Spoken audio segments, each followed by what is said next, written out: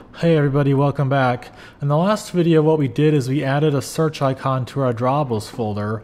We added the resources, drawables, and then inside of IC search white, if we double click that and we open up a preview on the right, you'll see we have a search icon there. So that's what we added, and we went ahead and put it for the floating action button there, all inside of activity main. So in this video, let's do something a little bit different. Let's go ahead and get started actually building this app and what it's going to look like. So what I'm kind of envisioning for this news media app is that you can browse the news. You can read the news on this app. So I'm going to go ahead and select, first I'm going to open up content main. So double click content main, which is inside of app, resources, or just res, layout, and then content main. So I'm going to double click on that, and I'm going to go ahead and select, and there are two modes. There's text mode and there's design mode. So in design mode, I'm going to go ahead and select that, and I'm going to click on the hello world and hit the delete key on my keyboard, and that gets rid of it. So what I want to do is I want to maybe, let's add a logo. So I'm trying to think of what we could do. Yeah, let's go ahead and just add some logo. Let's add a logo. Why not? Just add some text. So in this case, say I don't really have a logo, so let's just put a picture of me. So here's a picture of me. I'm going to right click on it. I'm going to go to copy. And again, this is just a picture that's in Finder. You can do the same thing, I'm pretty sure, on Windows with Windows Explorer or with Linux or Ubuntu or whatever.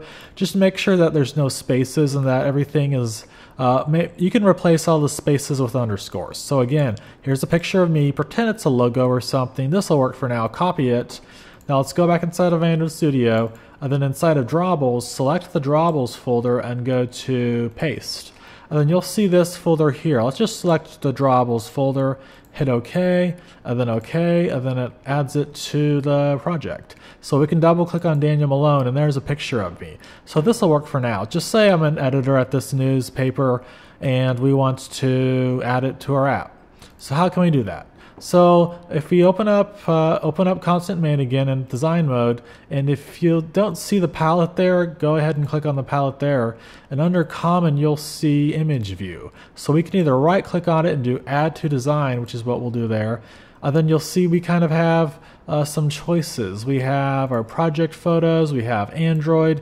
We can open these up and close these. We have our theme stuff. But what we want to focus on right here is not avatars, because if we didn't have the graphics that we needed, we could add some kind of placeholder graphics here. But in this case, I know what I want to add. So it's this Daniel_Malone folder, or Daniel_Malone photo file. So I'm going to go ahead and click OK, and you'll see it comes up really huge in the app. So I'm going to make that a little bit smaller. So let's just grab that and kind of resize it. So it's kind of like what you see is what you get, editor. Now we'll go over some kind of caveats to, well, it's not necessarily this simple. So I'm going to go ahead and just position it kind of in the middle of the screen.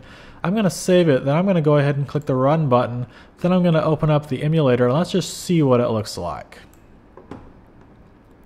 So it's kind of weird, you know, in the preview in Android Studio down here, it's kind of in the middle.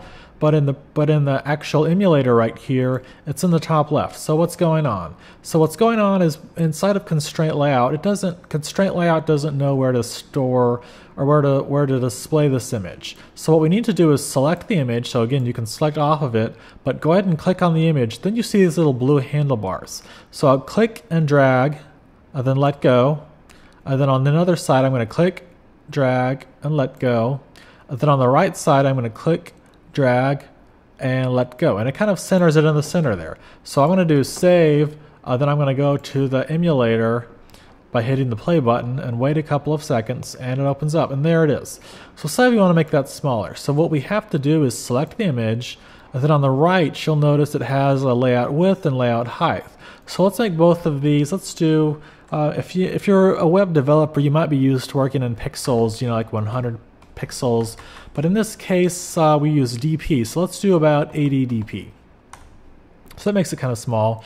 And let's do 80 DP as well. So now we have that small image there. So I'm going to go ahead and save it, hit the run button, go back to the emulator, and then we should see that it updates. So there's our logo. So in this case, I don't want it centered, I want it over to the left side.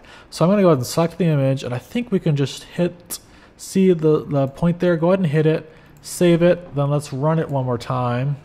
open up the emulator, and you'll see the image should be in the top left, and it is. So that's the basics of constraint layout. We added an image. All we had to do was just copy and paste it inside of the drawables folder. You can select that and then just do paste. That'll paste the image. Daniel Malone, you can double click on it to preview it. Then you can, trying to think of what else. Add it to the layout. We'll do more with the layout in the future video. So I'll see you in the next part.